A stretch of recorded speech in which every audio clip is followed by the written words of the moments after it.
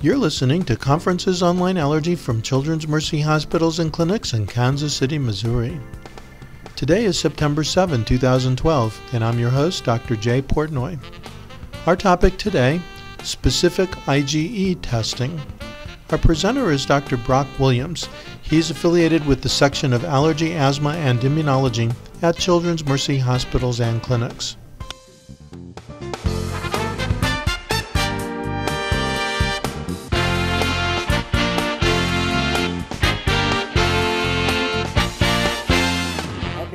I'd like to update a little bit on allergen research, kind of in general. That's a lecture in itself. But the important points are that the number of allergens are actually quite low, the relevant allergens, and they're quite prevalent, and there's a lot of cross-reactivity, and we'll get into that. And all these things sort of influence our interpretation of IgE results, and we'll spend a little bit of time talking about components and the future perspectives. I have nothing to disclose, except I am on the Speakers Bureau for Thermo Fisher, formerly Pharmacia, but I've never given a lecture for them. I'd like to tell you what that tire is doing up in that tree, but we don't have time. So, as sort of a marker of my transitions between those subjects, I thought I could get some audience participation, but so you can think this, whisper it, or yell it, or say it. So that actually just marks where I'm jumping around from different subjects. So I hesitate to show something this simple, but this is the basic diagram. We all know about IgE or immune assays, and they essentially involve the binding of IgE to a solid phased allergen. I'll point out there's many different substances on there other than allergen.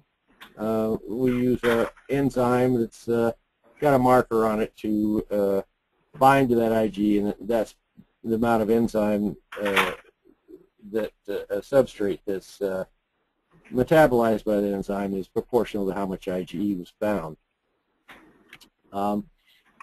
Since IgE was discovered in '66 and codified in '67, we've seen a really flourishing number of assays developed, and commercial people got into this, and it's really developed. All these had different allergen sources and preparations, different coupling chemistries, solid phases were different. There was a lot of differences. So all these assays sort of worked, but didn't really work up to par. It kind of reminds me of Kevin's slide that they were somewhat imprecise and inaccurate.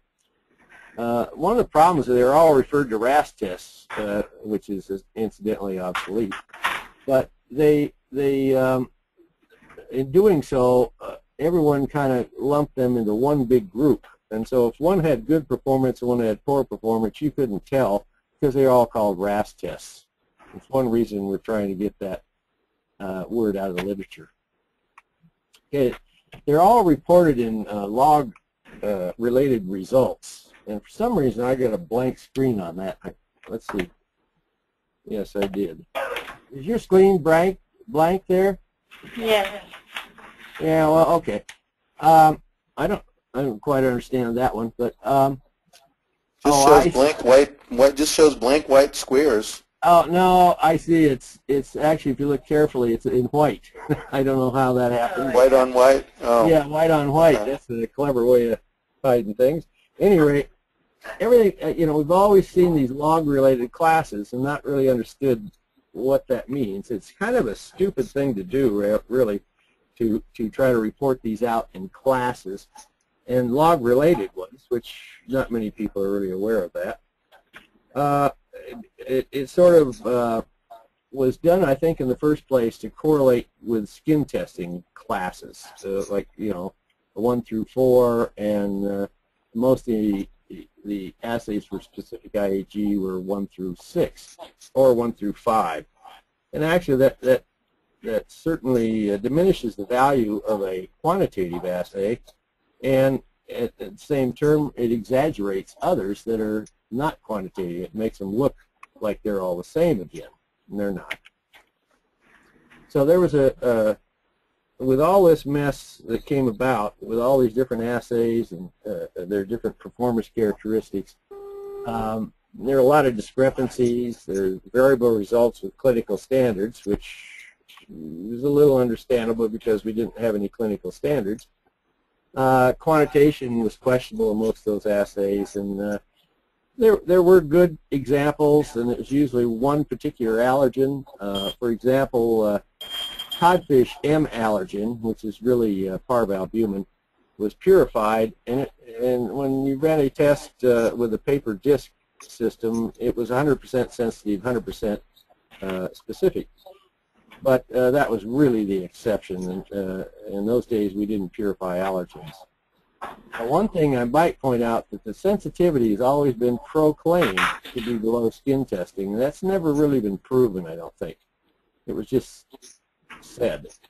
And we had a lot of politics and economics involved in all these criticisms and the fighting that went on between skin testing and specific IgE measurements, and this sort of led the allergists to boycott all of specific IgE. And I like to show this slide, and I had some specific comments, but I just want to emphasize the point that it created some rather high walls between the science of IgE and practice of allergy.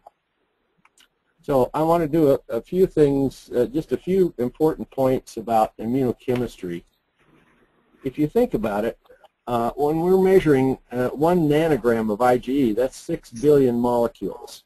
That's a lot. And when 1 international unit of IgE is 2.42 nanograms, and thus these are mass action.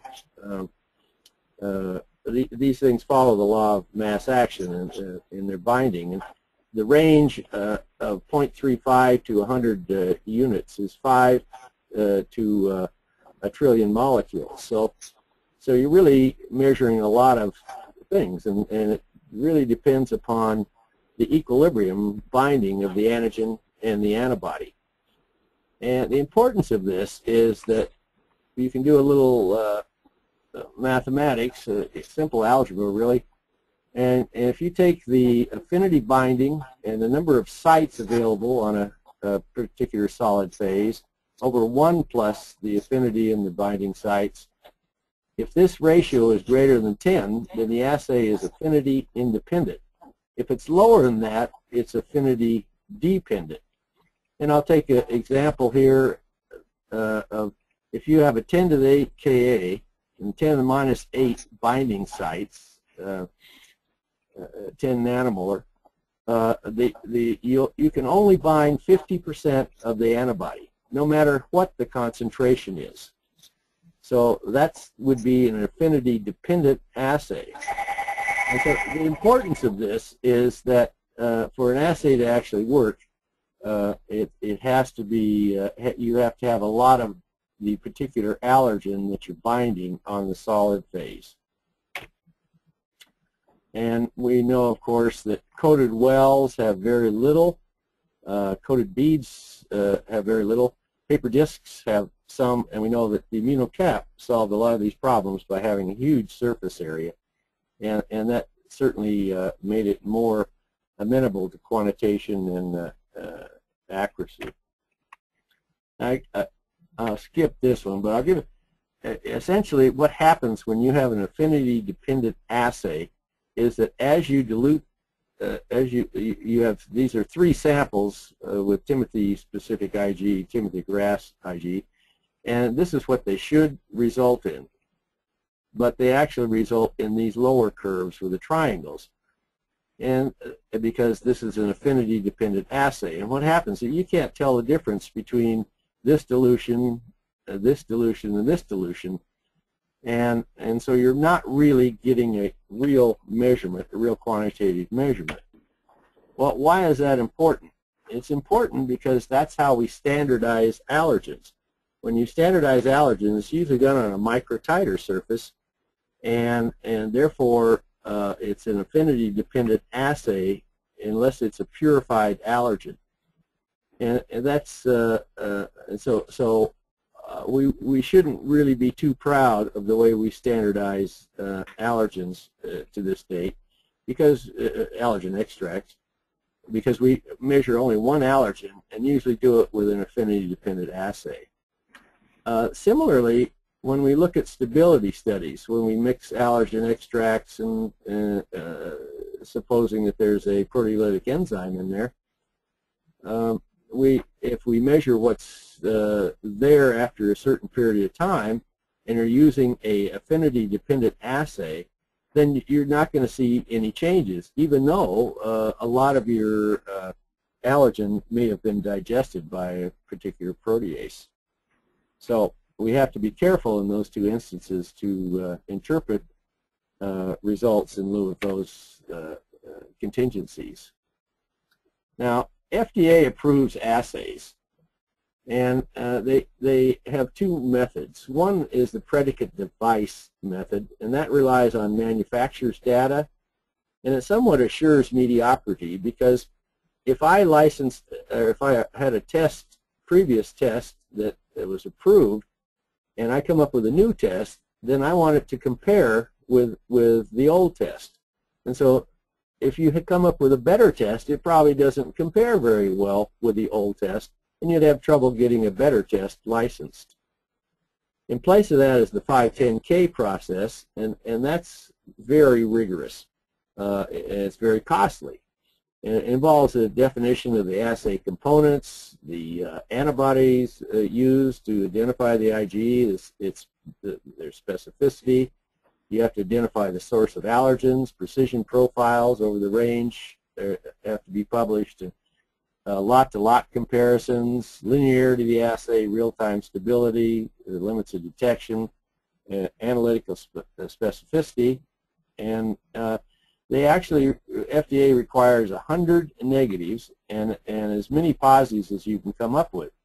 And we know that's problematic with rare allergens, that you really can't find that many positives, but in recent applications, the number of positives tested has been between 24 and 94. And of course, there are a lot of other regulations that regulate laboratories running these tests, including very rigorous proficiency testing, personal, I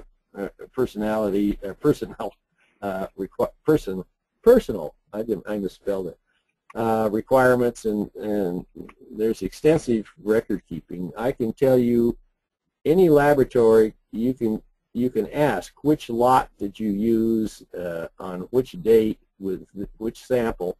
They can tell you, and it's because of this, you shouldn't compare this with skin testing, because it really shows a big contrast between the amount of quality control and assurance that are applied to the two different modalities. So let's talk about the analytical performance of assays, and you say, well, I want to test these assays to see which one gives me the best results. And the best results are those that have the best performance characteristics as far as precision, accuracy, and quantification. So what we did, and this is back in 2000, we sent samples out containing variable amounts of specific IgE to laboratories, blinded. And we presented some of these in a dilution series, and we sent these to 5 different laboratories, and I'm only going to present the data on 3 of them.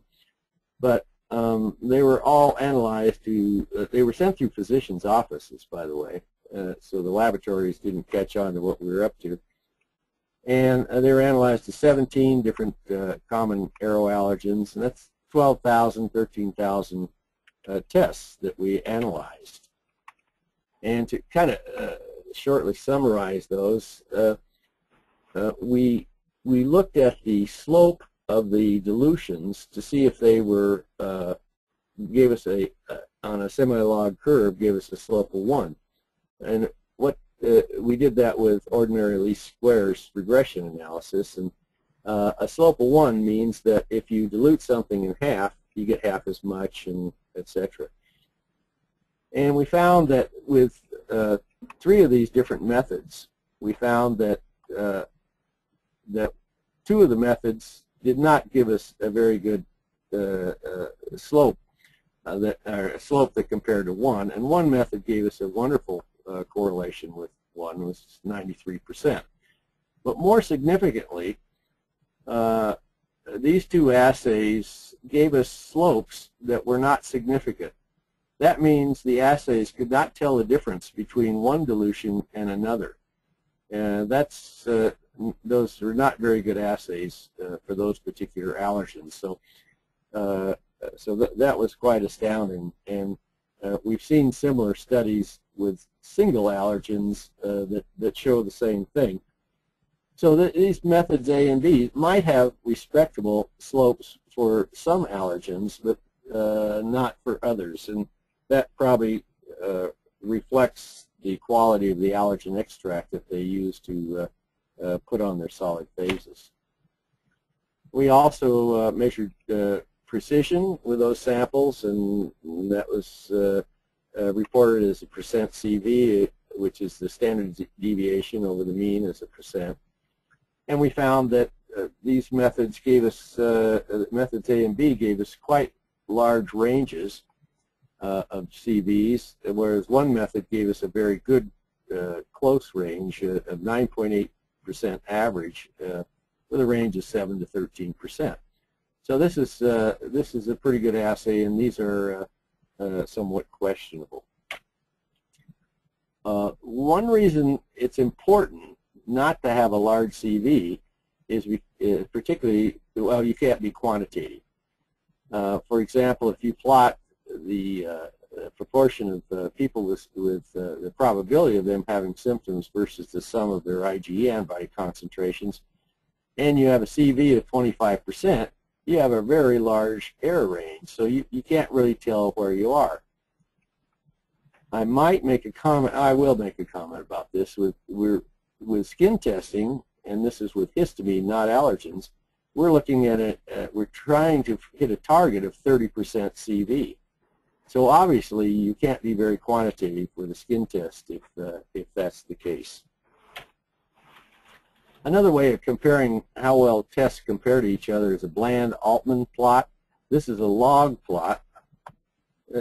My arrow keeps disappearing here. It's a log plot of the differences between the results of various allergens across a range of measurement range.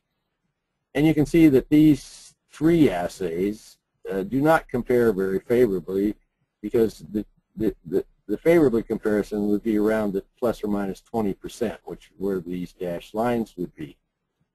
Now, this doesn't tell you which one's right. We use the immunocap as the standard here, but you could have used Immunolite or Turbo-RAS to compare that to, and you get something quite similar.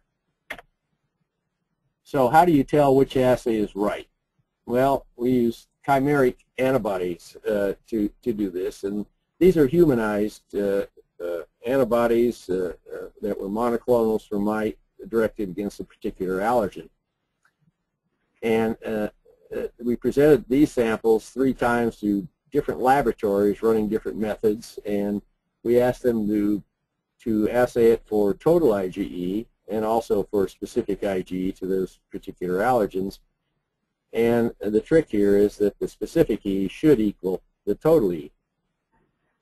Well, it turns out that our expected measurement was 40 kilounits of IgE, and we had these various dilutions. And the other assays for total IgE actually correlated quite well with that.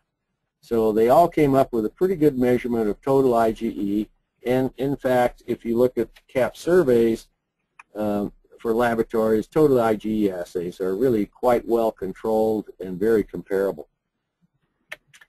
When we looked at specific IgE, we got something different. We expected 40 kilounits at the number 1 dilution and to dilute out, and we found one assay correlated quite well with that. But another assay showed much lower numbers. and while another assay showed much higher numbers. And this is the status of the assays that are actually available, that are approved and available in the U.S. today. And that one of them works quite well, and the other two are somewhat questionable. These results have been repeated with not only with mite, but birch, and about 7 other different allergens now, and the results are quite similar.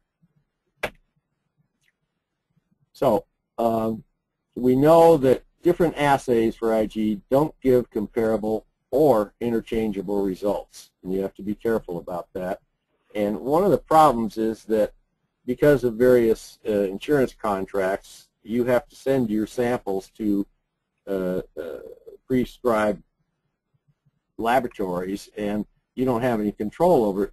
When in fact you actually do. You can request them to run it by a method that you can trust. But a lot of doctors aren't aware of that. They just send it out for specific IgE testing,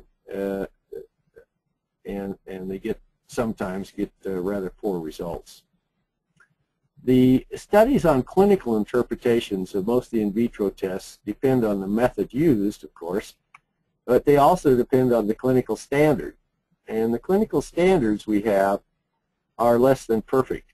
So we have to take most of the studies on clinical sensitivity and specificity with a grain of salt.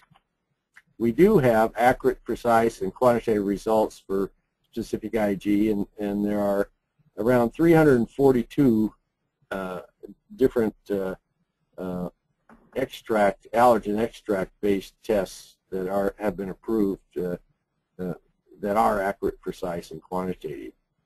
Now, I will point out that in the laboratory we talk about analytical sensitivity and specificity, and sometimes these are really confused with clinical sensitivity and specificity, and they're very different animals, and we'll have some comments in that further in the lecture. A quick word about cutoffs. Everybody tried to make their assay seem to be the most sensitive assay on Earth when it may not have much clinical relevance. And what they actually do is they take 3.3 standard deviations from the mean of the negatives, and that gives you the 95% cutoff of, well, actually it's two-ended, so it's 2.5% cutoff, a little wiggle room on this on the cutoff. Most assays today actually don't do 3.3 standard deviations because these distributions of the negatives and the positives are very different. So they give you 10 to 50 standard deviations from the mean of the negatives as a cutoff. This is a very poor slide, but we use 0.35 as a cutoff in most of these assays, and you can see that it certainly goes down below that, and is still somewhat linear at that point. So they can measure below that, but the clinical relevance is certainly questionable, and so the cutoff in these areas is probably not particularly relevant. Okay, how about analytical specificity? That's the ability to measure what you think you're measuring, and we use immunoblots in inhibition assays to prove that. These are some immunoblots of patients' profiles to a particular allergen extract, and in between them, and you can't see these because they've run the test, and then they see if the solid phase removed all these specificities, and they certainly did in all 4 cases. So you can prove that you are essentially you're essentially measuring with your test all these different specificities. Okay, this is an allergen extract on a 2-dimensional gel. The first dimension is here, and it's separation by size, and the second dimension is isoelectric focusing by charge. And you can see this is probably true of most all allergen extracts. Well, which one's the allergens? Which are allergens, which are relevant, which are not relevant, is certainly a big problem. And actually, in most cases, or many cases, the relevant allergen in an allergen extract may be a minor contaminant. When we measure IgE, we can take this is true for almost any particular allergen. If we electrophoresis the allergen extract and then immunoblot it with different patients' serum, we get these different patterns. In other words, we get some people that have no antibody, no IgE antibody. We get others that bind to many things in there, and they're different. So when you get a specific IgE result, you're getting the sum total of these if you have a decent assay. And this is part of the confusing part of this, because you can see that if this was the relevant allergen, then this patient might have a whole lot of IgE, but doesn't have anything to the relevant allergen, and therefore would essentially be a positive in vitro test with a negative clinical history. So, as you know, we're starting to define these relevant allergens, and I'll get into that in just a minute. So, extract-based tests, which almost all the specific IgE tests have been, are they're dependent on how good allergen extracts are, and we all know that allergen extracts are quite heterogeneous. We know very little about the stability of allergen extracts. They're variable lot to lot. They're variable from manufacturer to manufacturer. And we know now that the extracts we use for skin testing, that there's only 19 of them that are actually semi-standardized, and there's 12,069 that are actually licensed. So those are all used for in vitro tests and for skin testing, so obviously we could see variability in both. Okay, so I want to get into a few comments about IgE, which can actually influence testing results. And I hesitate to show these type of cartoons because I think they don't really show reality, but you can make a couple points with them. One point is that we obviously know that allergen can attach to IgE on mast cells and bring them together and trigger calcium input and triggering the cells to release their mediators. Another really important feature of the IgE system is that it can present allergen. We call this targeting. It can hold on to the allergen and make it available for the recognition by other B cells that have immunoglobulin on their surface and can recognize it, and therefore you start making antibody to other determinants on this molecule. So you really target a molecule. Also, we know that with antigen-presenting cells, we know that once a Th2 cell is stimulated, it secretes IL-4, 10, 13, and we know that stimulates, that can cause a switch to IgE production. Well, this is kind of important in the bystander effects, because if you have the release of, if you have the stimulation of Th2 cells in a particular area of your body, usually in the skin and mucosal surfaces, that you've created a milieu for making more IgE. And what happens then is that if an allergen comes in and causes an allergic reaction, then it stimulates more IgE synthesis to everything around it in its environment. So you're making IgE to everything else that comes along with the allergen, and a lot of that IgE is probably irrelevant to disease. Some could be, but most of it is probably irrelevant, and that's IgE is measured obviously in specific IgE tests and also in skin testing. It's kind of interesting that in the mucosa of atopic individuals, 4% of their B cells are actually dedicated to IgE synthesis and are IgE presented, or IgE surface B cells, and 12 to 19% of them are the plasma cells, can be 12 to 19% of the plasma cells. So obviously, IgE production in these individuals with atopy is certainly encouraged by the milieu that they have there. And normals have very few of these, if any. So we know about local synthesis, and the milieu just creates more of it. We know about targeting effects, and we know about the bystander effects, amplification through IL-33 and mast cells, which also secrete IL-4 and also enhance this milieu. We don't know much about clonicity of IgE, and I give you an example, perhaps, that if you have targeting and you keep targeting the same molecule, well, you're going to make a lot of different clones to that particular molecule. Well, what if you make so many that it no longer, that one clone blocks another in making it less effective as a bridger of the allergen on a mast cell? We don't know much about that at all. We don't know much about affinity, but IgE antibodies are usually fairly high affinity.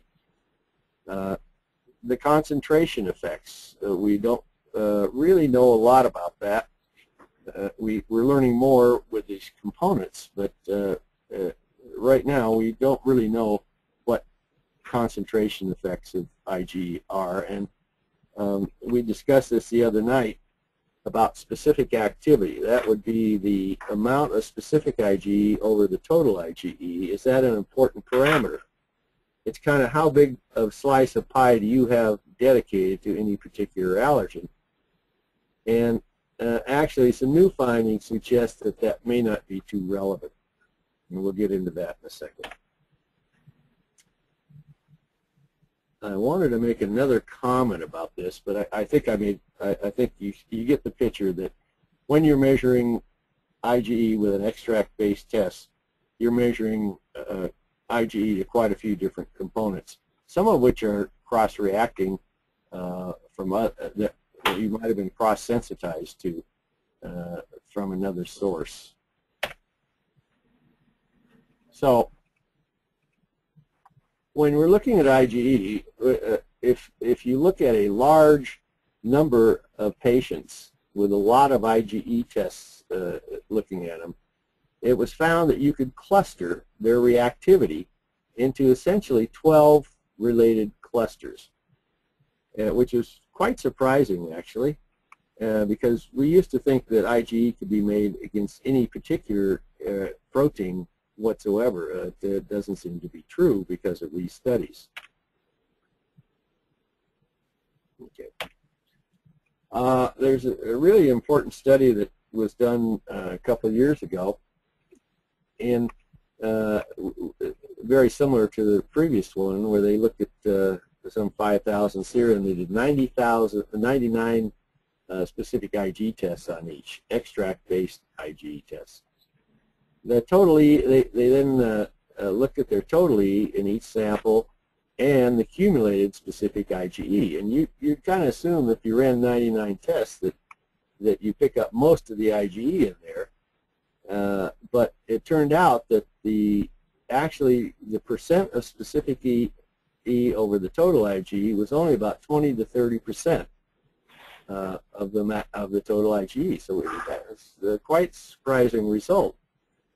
They also, in this paper, show that as the total IgE goes up, the number of positive tests actually increases, which suggests that as IgE goes up, that it's essentially you're just broadening your reactivity of the IgE. You're making it against more things. Motifs are the part of the allergen that are actually recognized by IgE. And if you break down extracts on the basis of their motifs, you come down that there are fewer motifs recognized than extracts, which means there's more commonality between these extracts than we recognized before. And this number came up to be 3. And on average, and so that means that actually this 20 to 30% maximum of the total E is actually below 10%. So of the IgE that you're measuring, it's probably below 10% specific for any given allergen or motif. When they looked at the samples that had the 99 tests on them, they found that very few of these tests were monopositive. In other words, these motifs are common to different extracts, and it's very, this may be a falsely high number, mainly because they haven't identified all the motifs. So there's a relatively small number of allergens, and perhaps a small number of recombinant proteins might suffice to predict all sensitizations. So we know about allergens. We know they're classified into major and minor. They use the first three letters of the genus and species to, and the order of their discovery to describe them. The problem with this nomenclature is that it's named in order of their identification, and actually only identifies their source, no relation to structure or function, and precludes the ability to identify relationships. And it's kind of hard to remember. Similar allergens might be given different numbers, such as FeLD4 in the cat and CanF2 are quite similar allergens and cross-react. So we've seen over the last 20 years an incredible amount of information on allergens has been accumulated, and this is through cloning and expression. We know their sequences, we know their protein families, their motifs, their functions. This has created a huge database, several databases, and it sort of represents the marriage of genomics, proteomics, and bioinformatics. In fact, we got some very pretty pictures of these are FABs binding to allergens. So this is grass. This is beta-lactoglobulin. This is BLA-G2, the aspartic protease of cockroaches, and BET-V1, which is a PR10 protein, which is common among many plants and foods. So we know now that there are actually in nature around 12,000 different types of proteins that can be put into families. And you look at how many of those families have allergenic proteins, and it turns out to be quite small. It's around 2% of the total protein families have allergens in it. And most of these families contain multiple allergens, or multiple proteins which are allergenic. So allergens comprise a small fraction of the protein families with particular biological functions and structures. We know the functions of most these allergens are their proteases or glycosidases, their lipid transfer proteins or lipocalins, storage proteins, pathogenesis-related proteins, profilins, parvalbumins, which causes fish allergies, and tropomyosin, the shrimp, and perhaps insect allergies. So, why do I bring this up? We all know that we can now test these specific components and see if you have IgE antibody to any of these, and then we can dissect that out to see if those are really relevant. That's pretty nice. That's really going to be a paradigm change in allergy, and I think most of you are familiar with peanut, where we know that RH2, if you measure specific IgE that, you get 100% sensitivity with the test. These are actually challenges, and 96% specificity. Whereas if you use a whole extract, you get sensitivity, but you certainly lose specificity.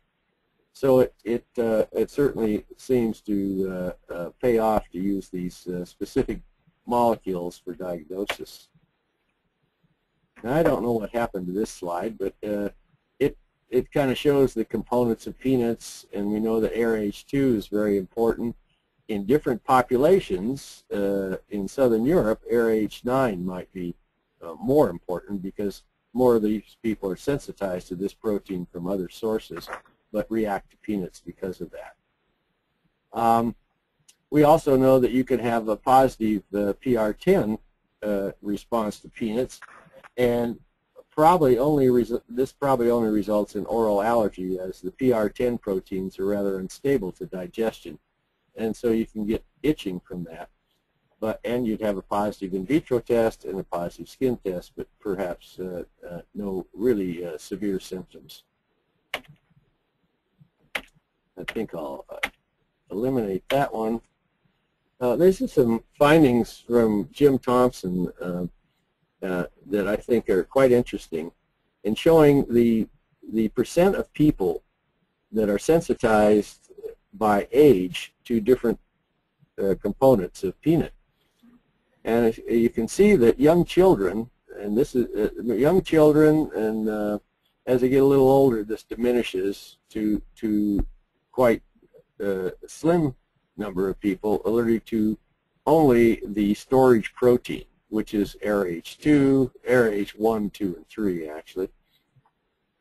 So the diagnosis by IgE actually changes with age.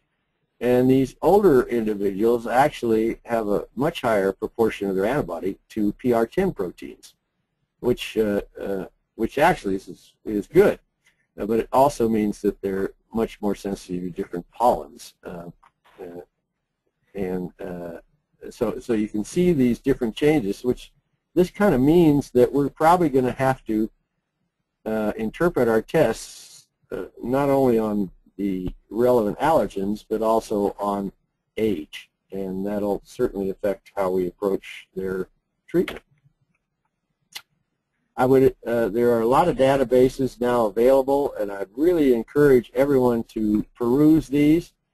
I think the All-Fam database is really pretty simple and really describes allergen families quite nicely. And it's very easy to use, and all these just bunch them up on the computer, and the SDAP is a good way of looking for allergens that are listed, and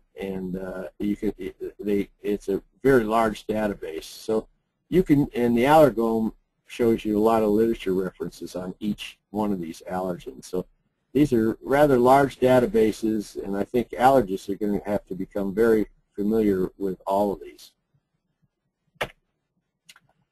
So in summary, many allergens have been thoroughly characterized, many clinically relevant allergens have been identified, relationships among different sources have been identified, and the components, I think, are really going to solve a lot of the problems that we had earlier with the different tests, whether they be affinity dependent or not, or if they didn't correlate with clinical picture or not. And now we understand why, and obviously that really represents a big paradigm shift in the diagnosis of allergy. So I got it. How much time do I have, Jay? You're about 6 minutes. Oh, okay. Yeah, I had to unmute myself. Yeah, you have about six more minutes. Okay, a couple little CME questions, and then I'll get into something else. That camera covers me up, so I'm gonna. Whoops, no. But we can see you when you're presenting. Then it doesn't. It covers up your picture. Okay. Huh. There you go. Okay, CME question. When summing the specific IgE from a large number of tests, what would you expect the percent of specific IgE to total IgE to be? This is kind of a trick question because the answer is E, but it's actually probably below that. 10 to 20% of all the IgE in a patient is probably specific. Doesn't that depend on what the total IgE is? No. As a matter of fact, it seems to be pretty consistent in spite of what the total IgE is as you go across the range. And so as you increase the total IgE, you also increase, the percentage stays the same, but you obviously have more to these individual proteins. Another thing that where we've, Hugh Sampson and other people have gotten into this, they published papers showing that if your IgE goes up to a certain level, then you're more apt to react to a particular allergen source. And if you think about that a little bit and you think about components, as your IgE goes up, the chances that you make IgE to a relevant protein also go up. So I would guess that when we were kind of excited about looking at this, the number of people that would react increases as the total IgE increases, then it looks like you're just increasing your chances of making antibody to a relevant allergen. That also means that if you have a small amount of IgE, it could be directed against the relevant allergen. And to me, that's an explanation of why IgE levels don't necessarily correlate with disease, because a low level you might have someone with quite severe disease, and a high level or a higher level they may not. So it really depends on the relevant allergen in those cases. Okay, the percentage of protein families that contain allergens, it's around 2%. That's quite low. I didn't talk about common properties of allergens because this wasn't really focusing on allergens, but they have some common properties. They're usually heat stable. They're usually stable through digestion, and these are properties in favor of them making IgE because they hang around longer. They do, almost all of them tend to form polymers, and so that would help in the cross-linking of IgE on the surface of a basophilic mast cell. They are not infrequent in nature. And many of these, it's kind of interesting that many of these proteins are involved in protection. The pathogenesis-related proteins from plants, there's about 14 different groups of those identified, and 4 of those are quite commonly allergens. If you look at the latex food syndromes, you can find that there are chitinases in there that are designed for the plant to fend off insects, and so that's their protective ability, and also mold. And when plants are stressed, they make more of these allergens. So they're almost all of them are involved in the protection of the plant. And of course, they do different FDA-approved assays yield comparable results, and they certainly do not. So that's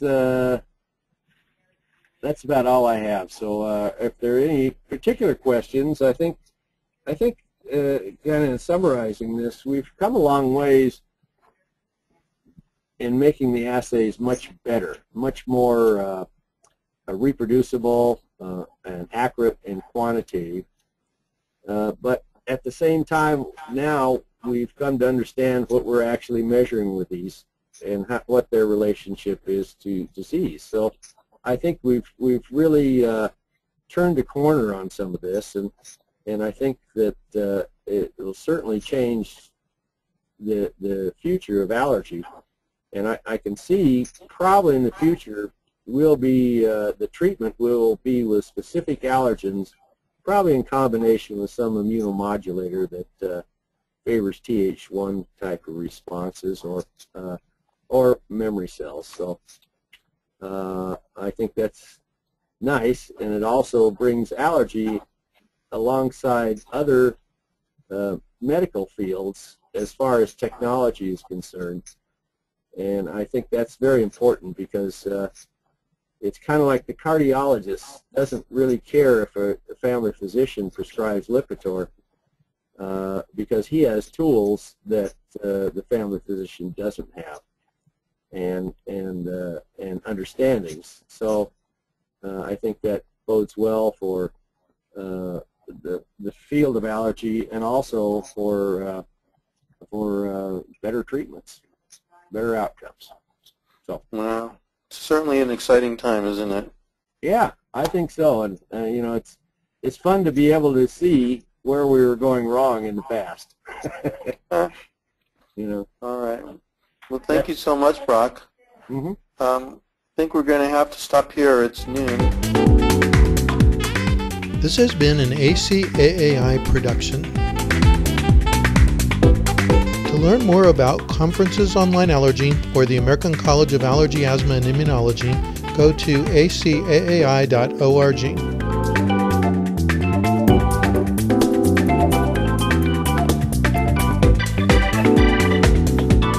See you next time.